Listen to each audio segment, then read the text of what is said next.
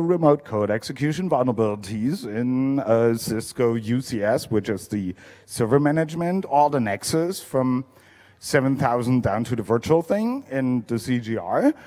And yeah, people can run code in kernel. Well, so lesson to be learned. If you invent a protocol, you better write a fucking correct parser before you ship it. Thank you. Now, okay, if you suck, there's always encryption, right? You can always encrypt stuff. So the VSM actually stores, like the supervisor module, stores a bootstrap core configuration on the vServer, vCenter, you know, the central management system. For no apparent reason, because it actually uses a couple of megabytes on his virtual flash and synchronizes that to the backup VSM. No idea why they needed to have some part of the configuration on the vCenter. But when they talk to the vCenter, they use SSL, and Cisco being the only thing in the vSphere cloud that doesn't check the fucking certificate. Thank you. So if you can provide this bootstrap, then essentially you control where the VSM goes after that, and then you own the virtual networking. Talking about the communication, so remember that I said this backplane that used to be just an electrical connection between a supervisor card and a line card is now on the network. So that means it uses a protocol. There's two versions, like how you can configure that. There's a layer 2 version, which is a 802.3, so not what we usually use on IP, but the older version, protocol that talks broadcast the entire time, probably because they want to sell more hardware switches. Your physical network actually gets unusable if you have those. And there's a layer 3 version, which is needed for the hipster cloud configuration SDN shit, which talks UDP. Now, what they do over that is the control channel. Obviously, you need to control your line cards. Say, like, this is the new MAC table, this is who you talk to, this is who you not talk to, blah, blah, blah. And they have a packet channel where they transport very important packets. Not all the packets, just very important packets. CDP, IGMP, and LACP. But mostly CDP. Every 30 seconds, everyone. Anyway, so this protocol is completely undocumented. And the nice thing is, when you live in Germany, reverse engineering is, even in civil law, not attackable if you do the reverse engineering in order to ensure compatibility to an open source project that you're working on. So we want to write line cards for Cisco. Trust me. So I looked at that protocol. So you look at the protocol and you see, okay, there's different types of transfer and subtypes. The one that immediately caught my eye was FTP. Good, fine. So there's a direction. Is this from the VSM to the VEM or the other way around? What format is it? There's 7 bits to encode 2 states, raw or encrypted. There's a domain ID, which means to which switch do I actually belong, and there's a ISAC version. ISAC is the encryption that they use. The version is always 1. There's an ISAC key version. Which key do I use for this encryption? 1. And there's 2 bits that say, I'm encrypted and I'm HMAC'd. If you set them to 0, the other side says, well, okay, you're not encrypted and you're not hashed. Let me parse the packet. Why the sender decides that is beyond me. But good. Now, this is what we have. Now, if you ever ran any Cisco equipment, you know the most important command that you can have is called debug. Because shit doesn't work, and then you debug until it does. So, of course, on the ESXi, there's also debug. In this case, it's called vemlog. And when you turn on debug on Cisco code, it usually means that they take values out of packets and use them as an index in an array, which they do here. Unfortunately, that array is not as big as the value could possibly index. This being kernel modules, this is what happens. If you haven't seen this before, this is called a purple screen. That's the blue screen version of an ESX host dying, like everything that ran on it died. Daniel just smiles at me. He has seen that. So this is target description if you ever go into VMware hacking. This is what you want. So, okay, so this being a read exception, I couldn't be bothered to find out if I can exploit it because there was more, but it shows you the type of vulnerabilities because, let me go back to that. The thing is, you can do that from a guest account in a virtual machine, right? So you send a broadcast packet and everything that goes pink, is now yours or potentially yours. There's logic bugs as well. So how does a VEM, like this virtual Ethernet module, identify itself to the virtual supervisor module? Well, I'm running on a host, so let me take something that identifies the host. Let me take the hardware UUID. UUID is a big, scary number, very unique. Cisco actually opted to take the only ID that you can find on an ESX host that you can query by multicast SLP from a command line anywhere in the network. Because if you do an SLP query, who has ESX installed here? The answer is the hardware UUID. Very bad choice for a secret. Very bad choice. So essentially you take that UUID, you put it into a packet, you send it to the VSM, you become the VEM. I just became a Ethernet module. Just a second.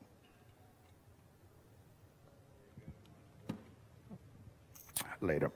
So, I need to hurry. Good. Where were we? So what you can also do is if you run the layer 3 configuration, like the UDP configuration, I can see that for a network core equipment vendor, it's really hard to do traffic rate limiting.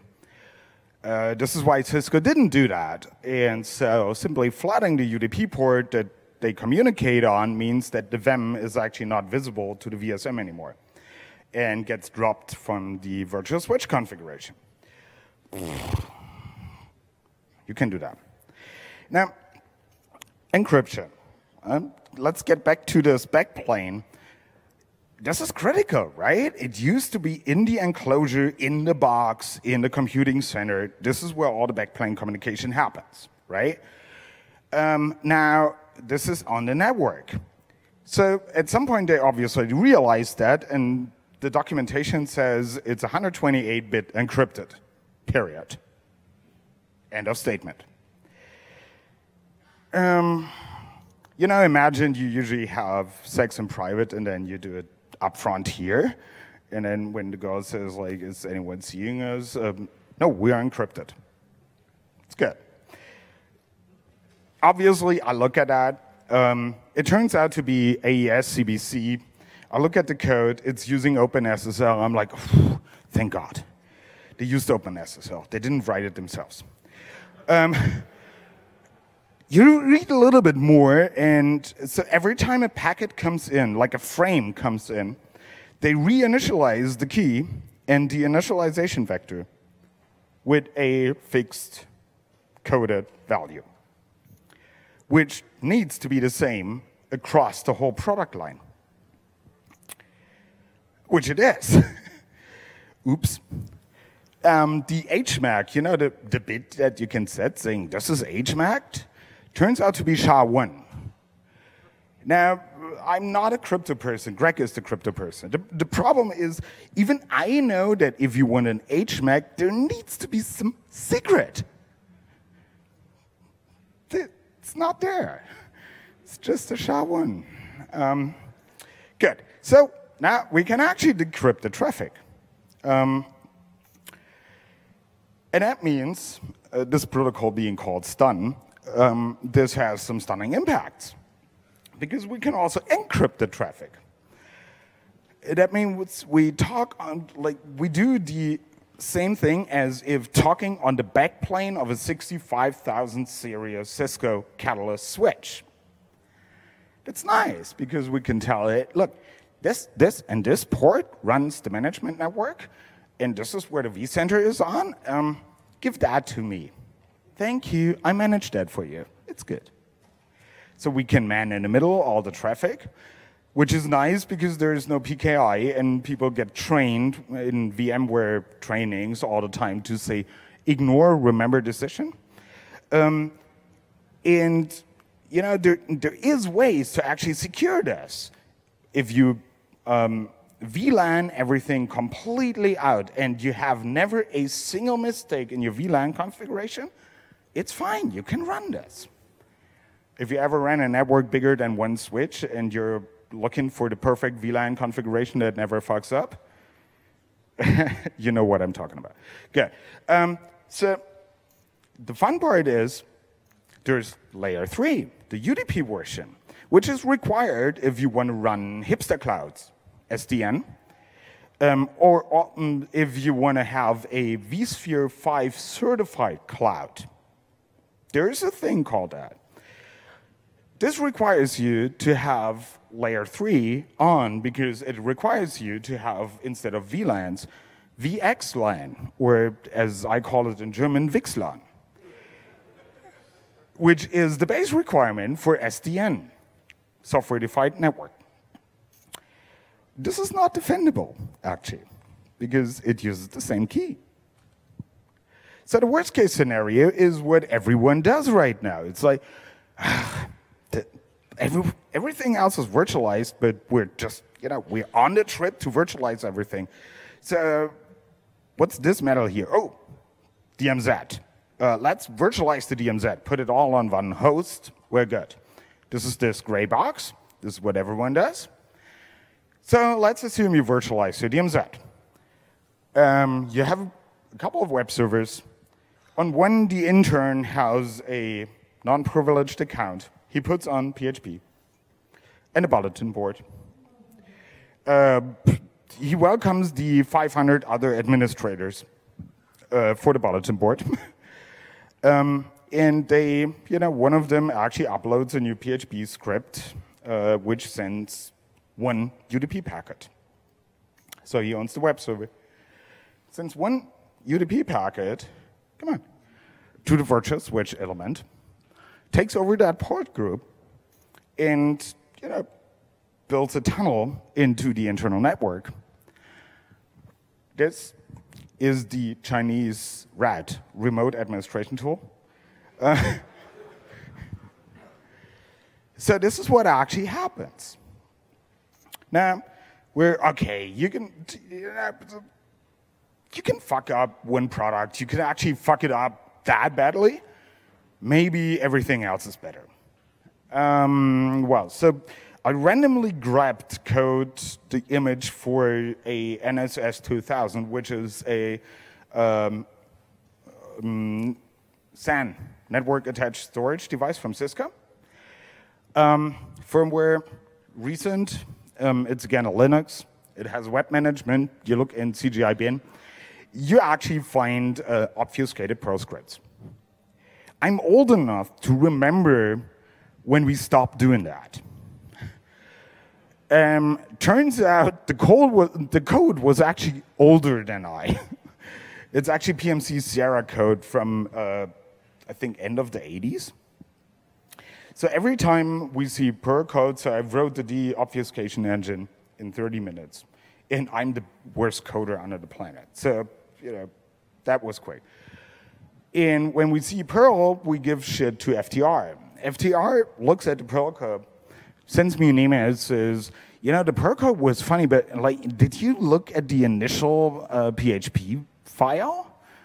You know, where you get code execution by the password? Like the wrong password? Like your wrong password actually gets executed on the shell. Okay, put it in the clouds. So there's also the Cisco Prime LAN management solution. This is again not a bug that we found, but I loved it because suddenly you find a bug in a Cisco bug management system that says, well, then we have a security issue. We bind root shells on a TCP port. What? It's almost like this joke where, I don't know if that translates, the female goes to a doctor and says, like, I have a knot in my tits, and he's like, who will do that? So, really bad.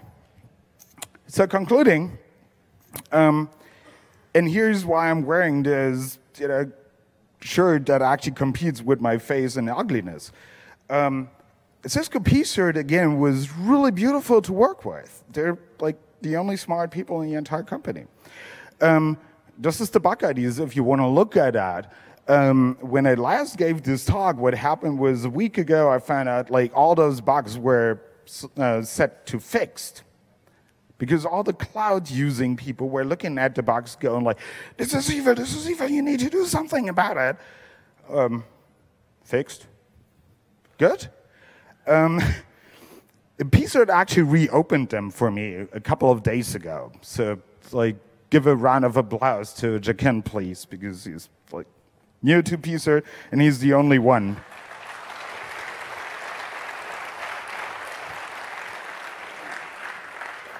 So he fucking reopened the bugs and said, like, no, this is not how that works. Like, you need to fix the bug. So we reported them in November 28 after a lot of consideration. In July this year, they introduced the one if statement that fixes the easiest bug. The encryption issue, which essentially allows everyone to own your cloud, is going to be fixed. No, first of all, it's not an encryption issue. It was renamed by the product team during a phone conference I had with them to the, how did they call that? The basic security architecture. And by 2014, sometime 2014, they're expecting to have an enhanced security architecture. Probably just using a different key.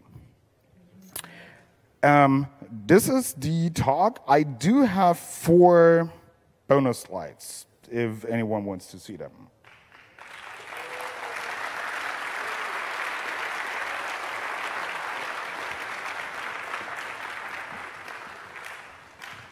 Sehr gut.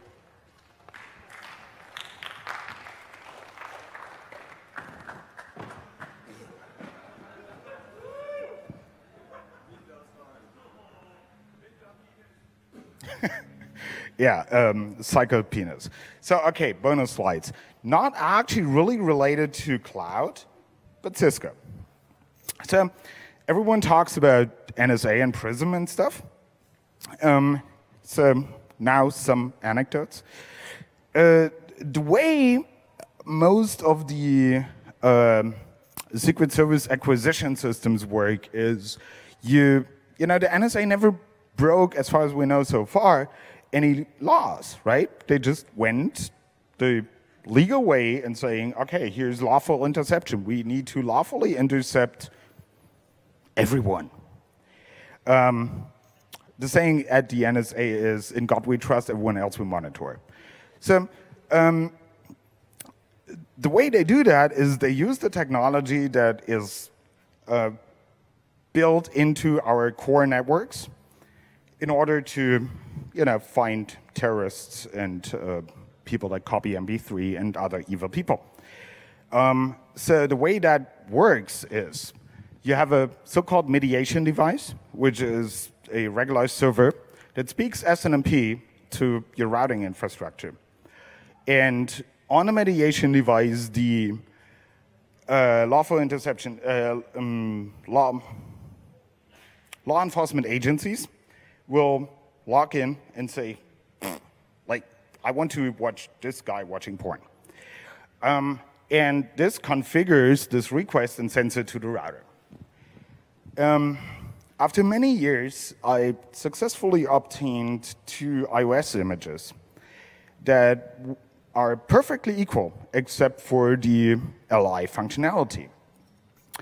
And so the thing is, nobody, not the provider, and certainly not the state, will actually pay money for that functionality. So the provider goes like, why would I buy a bigger router just because the police wants to watch this guy watching porn? So how can I get cheaply out of this? And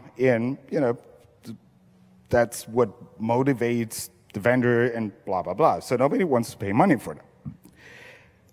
The problem being that routers actually die if you want to monitor someone, because they're built to quickly get rid of the packet, not look longer at it, right? It's pretty much almost like you need to memorize medical exam information while fucking. It's either one or the other. Either you have throughput or you parse shit. So this is critical path. This is where the packets get into the main CPU and clock everything. So it turns out that this diff, and we're talking about 138,000 functions in the entire image, the increase is only 257. That's very little if you want to intercept IPv4, IPv6, VoIP. You have to support a shitload of mediation devices. The ones I saw in Germany were running Sanos 5 with a CDE interface. And that's just very little functions for that amount. So what they do is they use ACLs, extended access lists, on Cisco. Now, every time Cisco invents a new line card or forwarding technique, a year later they find out that their extended ACLs don't work. Because someone forgot that if you have an ACL, you actually need to ask the ACL whether this is fine to forward. We had that with the license issue. So if you find out that any routers in your internet provider's environment have ACL issues for certain formatted packets, let's say there's a discrepancy between the amount of data your recipient receives and certain nation-state actors. This is done over SNMP v3, and it's mandated by law and by the RFC that what Cisco actually wrote, that the network operators are not supposed to see when a lawful or less lawful interception agency watches you watching porn. The problem is they still need to configure the password. So you should keep in mind that, well, there's NSA, but the NSA provides their intelligence to one black guy and one white house. The network operator set the same password and knows the SNMP MIP, and he can watch you watching porn whenever he thinks that's porn for him. Now, how does that look like? This is a check interface. They were friendly enough to put it online. So whatever you want, it's ease of use. And whoever you are, it's ease of use, right? Doesn't matter if you're Unicode or not. You just say, this guy, dare, this porn, watch. Now, how does that work? I looked at that code, and I invented the IPv5 laser light. So, you know that laser light actually doesn't pass through prisms? So, this is actually code from the lawful interception interface. I would like to put your focus to the right side, which says, let me look at the IP version, the first 4 bits in a packet. Is that 4? Cool. Let me copy an IPv4 packet. Is that 6? Let me copy an IPv6 packet. Otherwise, let me copy nothing. Turns out, depending on what your reception stack is, And depending on what networks you have in between, it can be totally fine to put version 5 in an IPv4 packet in the first 4 bit. Because Ethernet will already transport the information in a packet type that this is IPv4. So many stacks, and especially many hardware implementations, will go like, v4, cool. This is what I call laser light, because it's not going to hit Prism. Now, on the VoIP thing, this being an application layer gateway, we have similar code. See this here saying network start is below data area. So there's a very simple way, which will be obvious by now, how to encode your voice stream over ZIP or other teleconferencing modi, so that the packet gets not copied. Because what you see here on the right is a very, very long piece of code that copies the packet to the police. And this here jumps to exit. Packet not copied, packet not there. Now,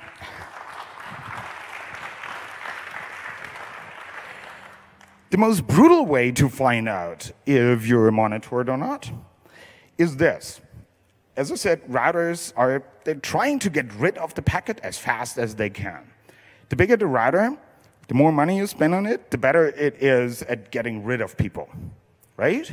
Like hedge fund investors, to get rid of people, employees, really quickly. The problem is when you actually have the packet going all the way up to the main CPU. This is called punting. It's called punting from like la la la, the Venetian way. It's called punting because if you do that more often than, let's say, once a second, the router dies. Because it's already running on 60% CPU load anyway. If you punt a couple of packets, it's software forwarding packets, so it goes like, ah! Yeah, so it reacts like, a Windows machine when you start OpenOffice. The thing is, this code, Cisco doesn't want this code to be there. Their customers don't want this code to be there. So they try to get out of it as fast as they can. However, if they miss a packet and law enforcement comes in later and says, you fuckers, this packet was important for, and now he is a terrorist and he's free and whatever, that's bad. So they have to add code. When they say, blah, blah, blah, protocol scale failed, punt means they put it up to the main CPU. Meaning, essentially, if you want to find out if your LI intercepted on a router between here and where you want to talk to, build a couple of those packets at Scapy and send them. If your trace route changes, because one of the core routers on the access layer just reboots,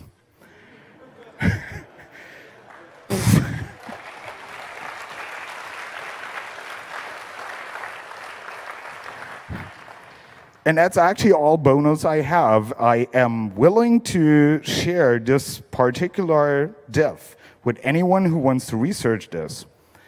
As you've seen, it's not a lot of functions, but it's an alternative way to deal with that problem.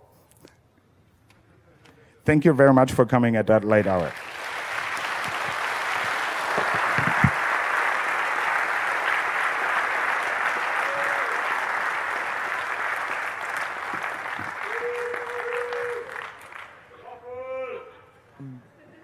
Check, check. FX, did you want to take questions? We have a little bit of time for that if you'd like. Did I suck so much? No, you were awesome. They just needed the VGA adapter in tent 1. He looked like the device was actually burning. Good. Questions?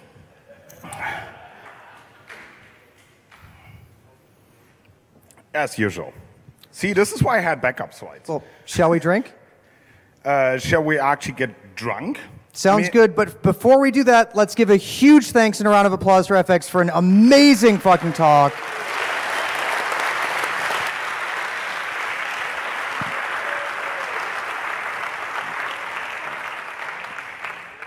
if you came here to be sober, why didn't you stay home?